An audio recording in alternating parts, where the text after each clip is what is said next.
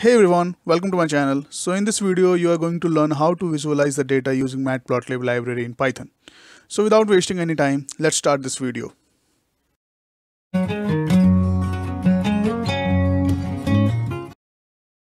So let's start visualizing the data.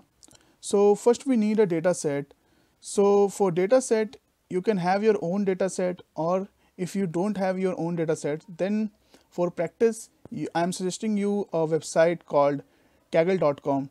It's a website where you can find different data sets, and if you want to contribute your own data set, so you can contribute your own data set to this website too. So I am using a data set of education class in which different students having marks in 3 subjects: maths, reading, writing, and I am going to visualize it.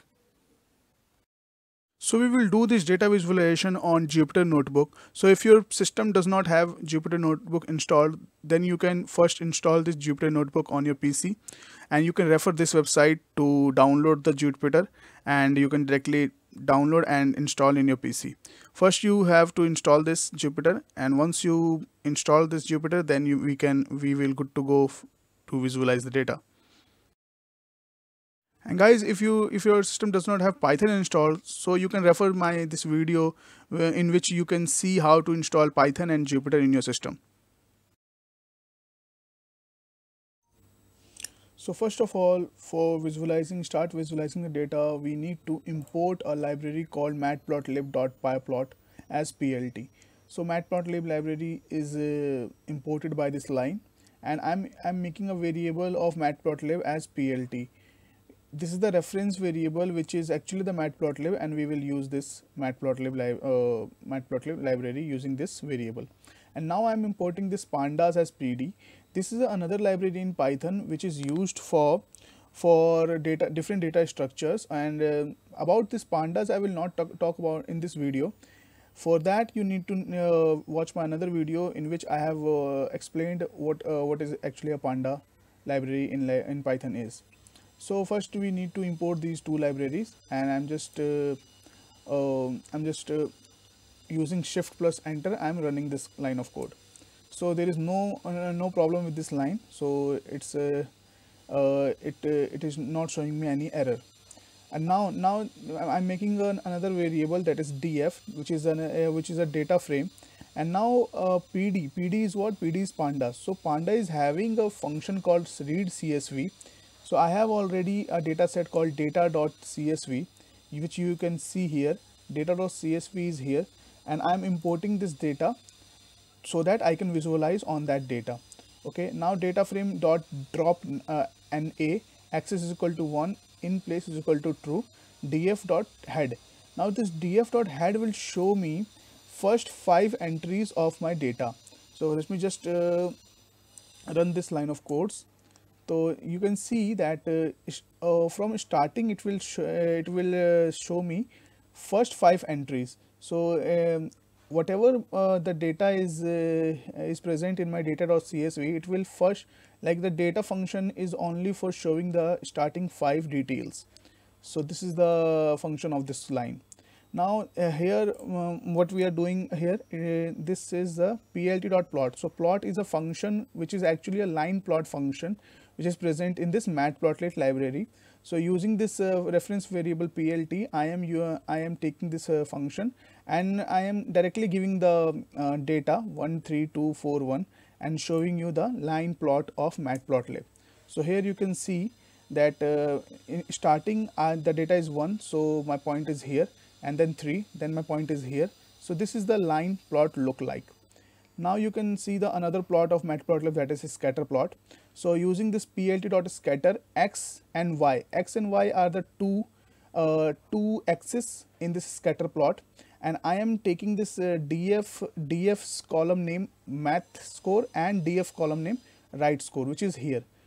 Math column math score and writing score. So I am making this math score as my x-axis and writing score as my y-axis. So and plt.show is for showing this data. Okay, for showing this graph. So whenever I click this shift enter, so it will run, and now you can see that x-axis is representing the math score, and y is representing the writing score. So this is how scatter plot look like. Now the next one is histogram. So histogram is used for only one column.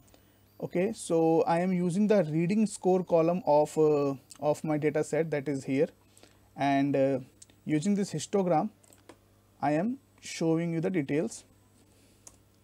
Okay, so whenever you don't write this code plt.show, so it will also show you the details of that that particular column or the particular data column. But if you write this show line, so it will not show you this details of the whatever column you are plotting, but it will just show you the graph. Now next plotting is box plot. So box plot is only for single, or you can take more than one blocks as well, but currently I'm using that only one column, that is writing score. And and whenever you click this shift enter, it will show you the box plot, and this is how the box plot look like.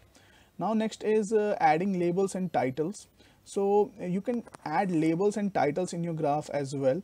So here you can see I'm using scatter plot, and I'm giving two axes, that is x and y, and taking two column. In x I'm taking math score, and in y I'm taking writing score. And there's another attribute in scatter plot, that is color, and you can use you can take your own color, whatever you like. Yes, and now I'm changing this color. And now you can just write this x label. X label is the function for labeling the x-axis, and y label is the function for labeling the y-axis. And I'm giving the x label as the score in math and score in writing. And this is the title function of PLT, which is used for giving the title to the graph. And now whenever I click this shift enter, so you can see that this is how my graph look like. Now you can see that all my points or dots are coplanar with each other, and now the data is not good to visualize. All the data is crossing each other. So for that you can write this line of code, figure plt.figure, and this is the x-axis and this is y, and I'm stretching this graph. So I'm stretching by giving this x as 16 and y is 7, and this is the same code. And whenever I'm clicking this enter, so you can see now we can see the data more clearly, like the x-axis is stretched now. Okay, and this is the another one, and in this you can see that plt.figure is 10:6, and I'm taking two scatter plots, and one scatter plot is color is yellow and another one is red. That is the by default by Python, and you can change it as well, like giving by color is equal to red, and here color is equal to green. So now you can see that color is now changed, and this is for representing the red color representing this math score and writing score, and the green color is representing the math score and reading score. Now the another one is the alpha function. Alpha function is used for visibility of these dots. Now by default the visibility of these dots is 1, and now I am just decreasing the visibility of these two lines. So whenever I am giving this 0.5, that means half times it decreases the visibility of the dots. So whenever I just run this, so you can see now my dots are not as visible as before. So you can change it accordingly, like if you want to, if you don't want if you want your dots light, so you can just give alpha value accordingly. Now the next one is just labeling. You can direct label your scatter plot here as well. So whenever you run these line of codes, so this is how your graph look like. So I'm just giving this label is comparison of math and writing score. So now you can see it is also showing me that the blue dots are for maths and writing, and the orange dots are for math and reading, and alpha value is 0.5, and plt.legend is using for this. If you don't write this plt.legend, it will not show you these legends. So this is all about this video, and in this video I showed you some functions of Matplotlib. If you like this video, just give this video a big thumbs up and subscribe to my channel, and thank you so much for watching this video.